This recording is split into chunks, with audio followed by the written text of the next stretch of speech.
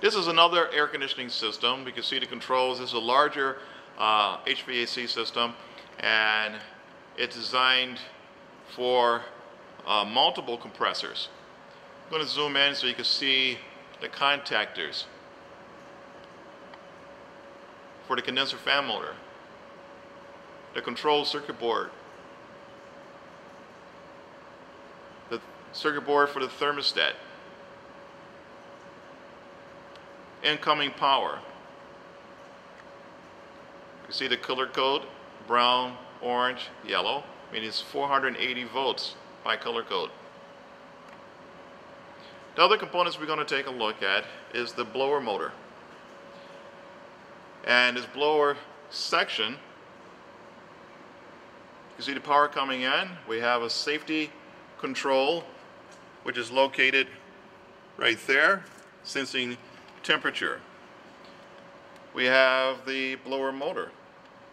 It's mounted at the base, but it got the blower wheel connected to a sheave and a pulley.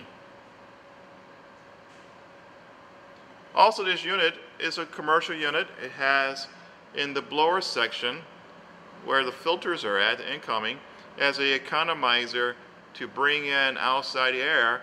So it uses dampers, and it uses other type of devices to open dampers to bring in outside air.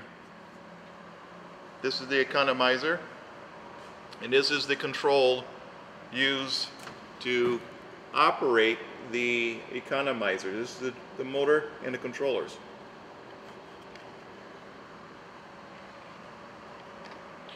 So as we go around, we can see the operation of this air conditioning unit and the controls used to operate the system. If we go inside, we can see the compressors and the safety control. The green with the yellow wires, safety. This is another one, safety. High pressure, low pressure. On the inside, we have the condenser fan motor.